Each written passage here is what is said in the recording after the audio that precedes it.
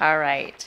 Next, we have our general items, and for this next item, 14, we are acting as City Council and Board of Directors of the Public Financing Authority. So we have the financing wastewater treatment plant improvements, and we have Spencer.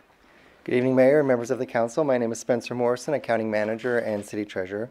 I'm bringing before you tonight the 2018 Wastewater Revenue Bond Staff Report, which will provide funds to rehabilitate and replace aging equipment and treatment process units. Joining me tonight are other important members of the financing team. We have Robin Bertagna, your Finance Director, Diana Langley, your Public Works Director, Mandeep Chauhan, Senior Engineer. We also have in the audience Mark Northcross of NHA Advisors as the financial advisor of this deal, and Chick Adams, Bond Counsel with Jones Hall. Both of these gentlemen and their staff provide invaluable guidance in this very complex process. Other staff contributors were Darren Gale, Arnaldo Rodriguez, Lynn Hale, and Jamie Tusky of the water plant. These staff members provide important input and support throughout the process. And to speak about the projects themselves, please welcome Senior Engineer and Project Manager Mandeep Chauhan to the podium.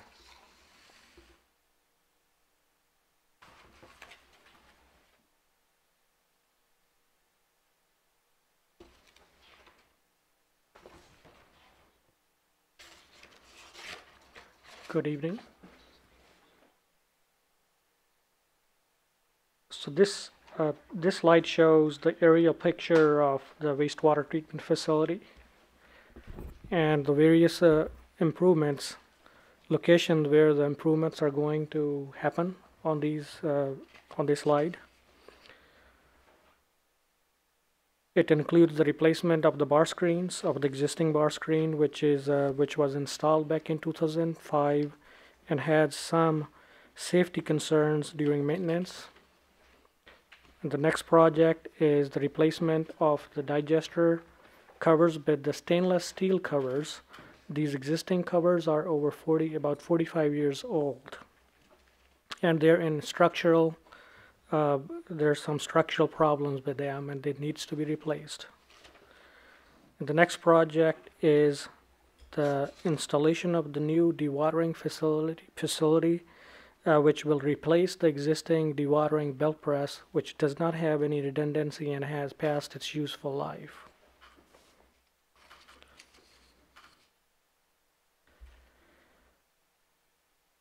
So the council authorized the Public Works Director to advertise for the bids, and the bids were advertised in June, and the bids were opened on July 31st. 5 bids were received.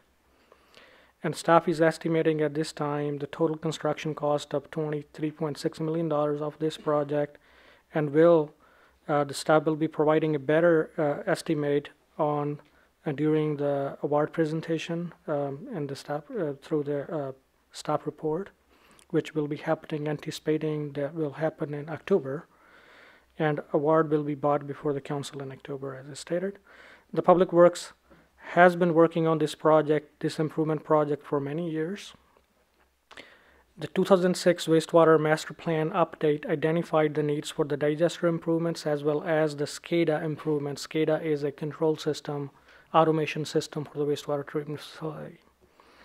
Through the continuous operation of the bar screens, dewatering, and additional electrical improvements were identified around 2010, and since then the project has been developed.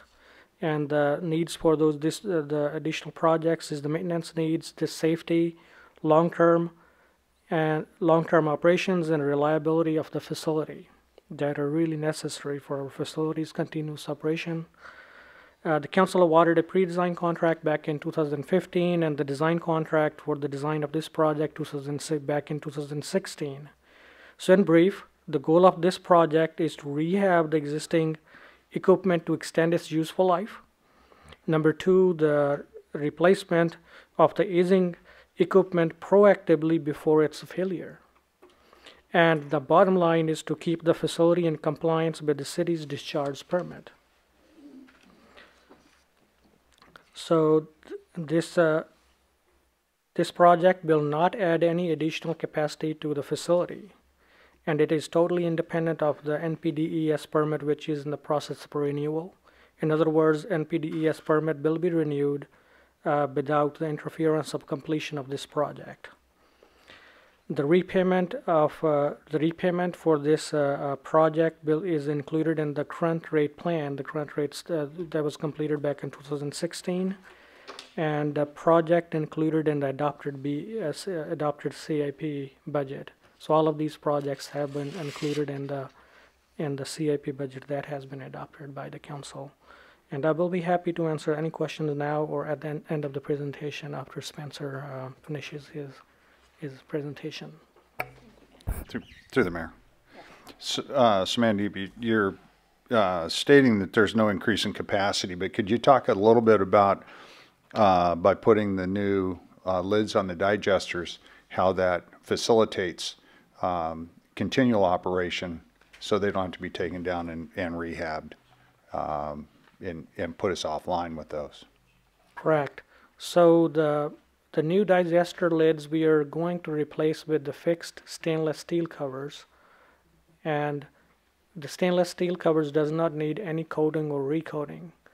What that does is that we do not need to take a digester out of service for longer duration. If we don't take that action now, then that will necessitate to add a new digester at the cost of $8-9 million in today's dollars. So with this project, we are delaying and postponing the addition of additional digester. Thank you for that answer. Thank you. Any other questions, comments? Okay. All right. So the revenue bonds, we're looking at, these revenue bonds will provide funding for project construction, engineering and construction management and contingency, and then other financing costs such as cost of issuances and underwriter fees and discounts. We're looking at a maximum of $26 million to cover all of these costs, again, as a maximum, not knowing exactly how what the bid award is going to be.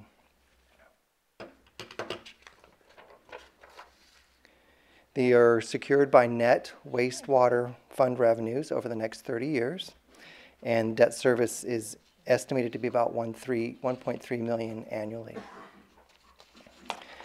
As you follow along at these meetings and read the financials throughout the recent years, you also know that the wastewater funds have experienced historically healthy funds, appropriate rate setting, the plant that has a capacity for more connections, and the funds themselves in the most recent CAFR, that'd be the 16-17 CAFR, had $107.8 million in assets and liabilities of about $39 million.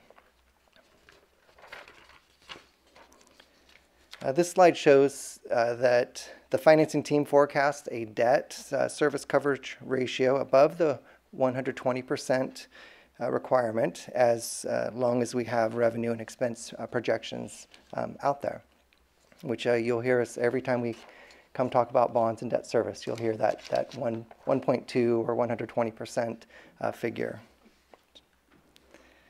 Last week, this financing team made a credit presentation to S&P, during which we demonstrated strong coverage and liquidity, showed consistent and long-term commitment to reviewing rates, and this council has set them at appropriate levels, explained that the fund's largest ratepayers are stable, mentioned that a high percentage of the revenues are fixed, namely, if you think about residential rates, the residents have fixed sewer rates each year.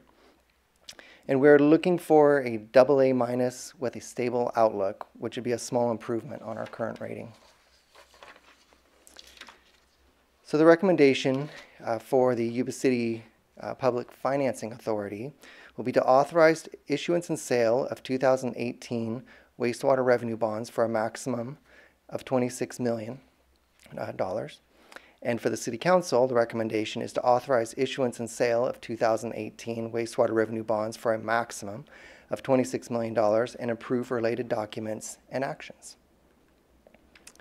Do you have any questions from myself or this great financing team that we've assembled here tonight? Great, thank you, Spencer. Any questions at this time for the team?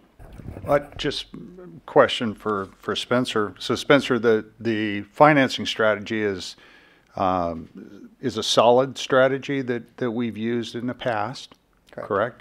It gets all the financing in place to be able to do this work, and we're not just simply playing with monopoly money. Am I correct? I would say that's very accurate. Thank you. Any other questions or comments for Spencer? I have or a question anyone? real quick through the mayor. What are the bond percentage expectations, or are we going to have to wait for that? Because I know we have worked very hard to improve our ratings and show the stability, which is showing just the fact that we have a AA minus, which means it's, you know, like having 2 A's and just not quite the A plus and stuff. And we've worked very hard to be stable, strong, and get our ratings up. And we've saved over, by refinancing because of that, millions of dollars over a period now for a few years and into the future. So very strong in our financial endeavors to pay or have the taxpayers' money not wasted in any way, shape, or form. In fact, actually taking $1 and getting $1.10 for it, $1.20, if we can do that. And I think we do actually do that because of our good ratings. So what is the bond expectations? I'm going to yield the microphone to Mark Northcross with NHA Advisors. Looks like he's already stepped up. Thank you. Great question. We do not know the actual interest rate until the bonds are sold at competitive bid. That's actually a legal term for bond sales in California. And we're going to use that legal technique, and it really is similar to a public works contract.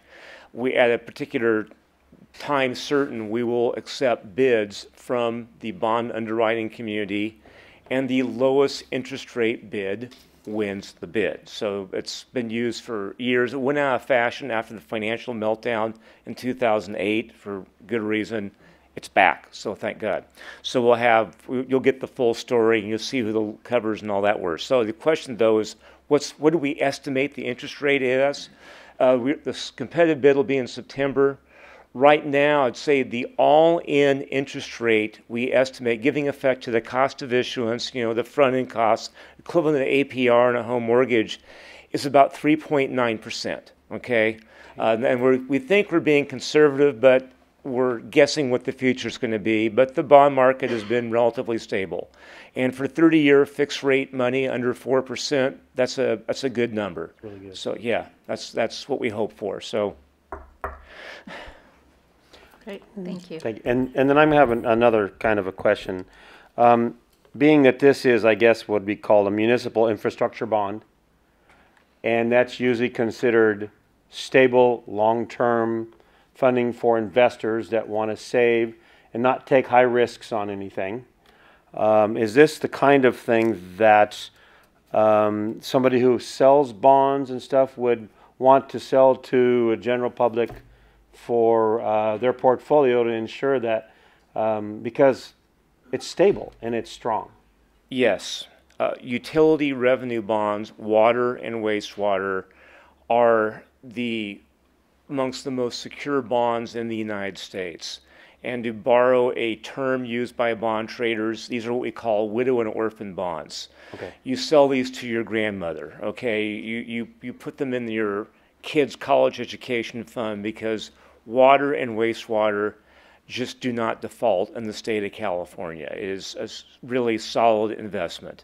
Thank you. And if you want a higher yield, you're going to have to go do something else, and that's why one of the reasons you're under 4% fixed for 30 years. Okay. So, yeah. Thank you very much. Great. Thank you. Any other questions, comments? Okay, thank you, Spencer. We will go ahead and bring it back for action.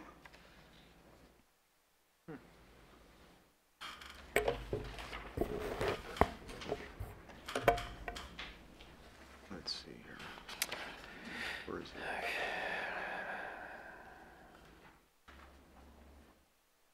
The mayor moved to approve as staff recommendation Okay, and move forward. do we have a second? I'll second it. Okay, all in favor? Aye. Any opposition? Okay, great, thank you. It was obvious I was for it.